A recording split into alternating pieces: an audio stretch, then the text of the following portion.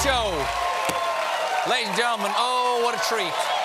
What a treat for these people, John. They're going to love this. Man, come on. Ladies and gentlemen. Let's get it. Let's get it. The excitement in this room is palpable because my first guest tonight is the host of Last Week Tonight. He now stars in Disney's The Lion King. Please welcome John Oliver.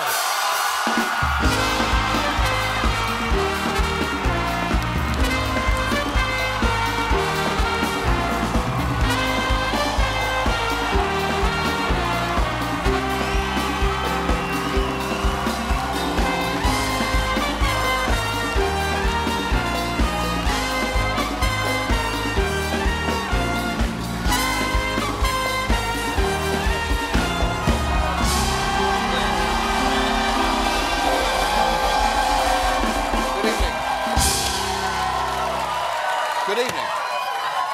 Good evening to you. Hello. Hello. Hello. Hello, John Oliver. Hello, Stephen. Lovely to see you. John. Yes. John Oliver. Stephen. We've known you as many things. Yes.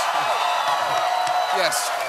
We Americans, your loving fans have known you as many things. I've known you as sort of a co-worker. That's right. Yeah. Yep. A fellow traveler of the Daily Show world. That's right.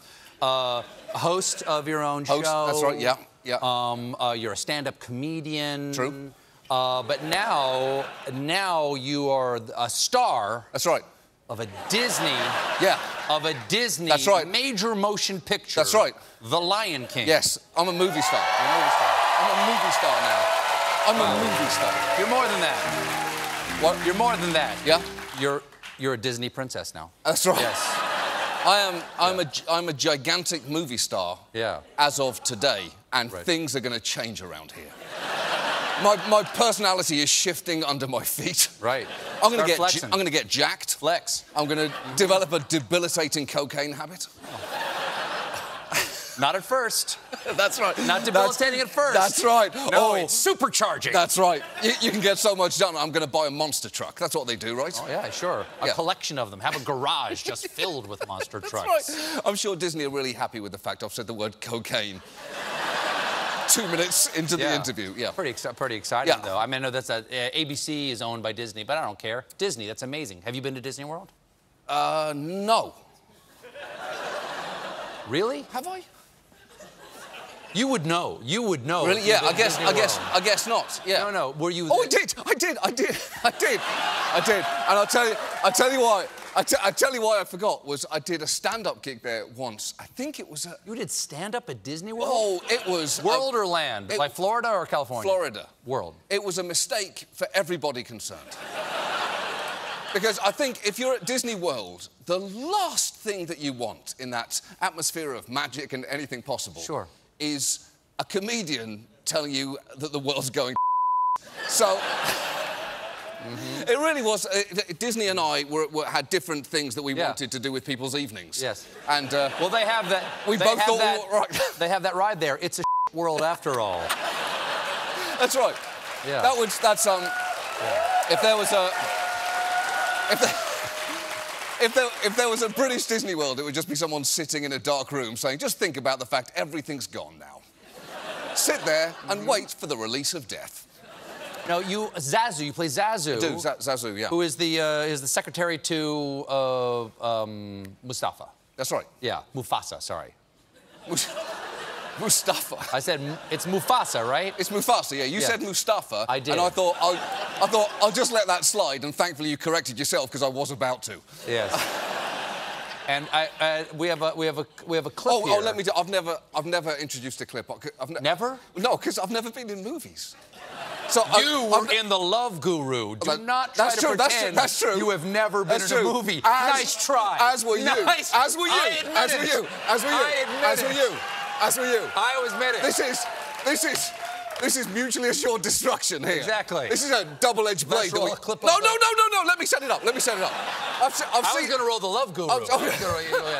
I've seen this happen so many times on shows like this. Okay, let me set it up differently then. Okay, ready? Okay, yeah. Ready? Yeah. So you got the new movie The Lion King. I hear great things. Oh, thanks very much. Who do you play? It was a really fun time on set. The cast was very close. Yeah. I hear Donald Glover is a bit of a prankster. Is that true? Oh, yeah, so many pranks, pranks. I really love it. This is a good one. This is a good one. Oh, good, yeah. We have a clip here. I don't know. Do you know what this is? Oh, I don't know what it is. I don't know. I think it's Zazu or something. He's talking to Mufasa or Mustafa, as some people like to call him. But just roll it. I think I'm sure it's great. Jim, let's see it. Sire! Morning, Zazu. You have the morning report. Yes, sire. 10 flamingos are taking a stand. 2 giraffes were caught necking. The buzz from the bees is that the leopards are in the spot. The birds are tweeting at 4 in the morning. I'm like, birds, we get it. Stay low to the ground. I got this. Check the wind, Birds are picking on shadows, the I told them to forget it, of course. wait for the perfect moment to pounce. And now the baboons are going ape. Of course, as I say, cheetahs never prosper.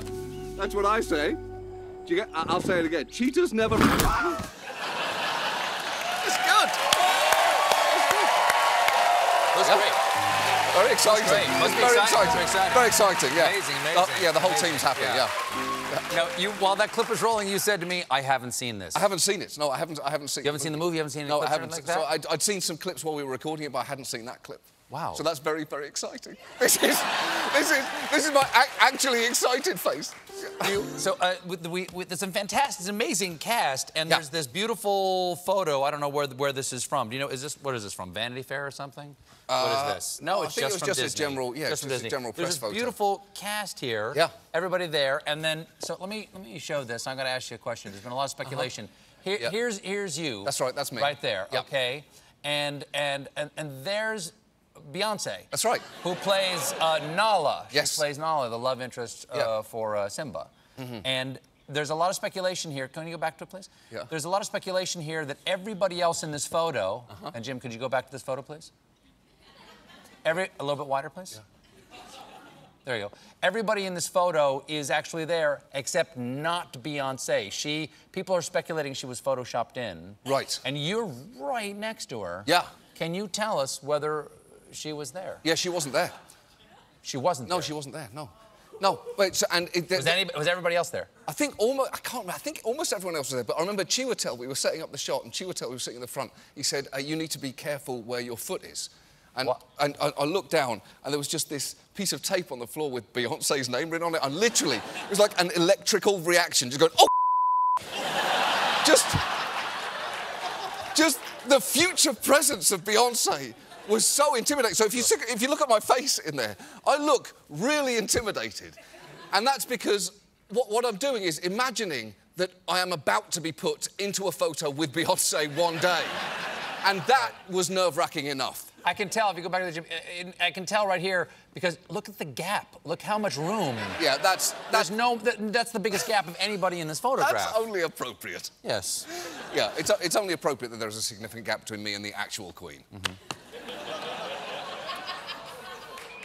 Happy, Wow! Someone just...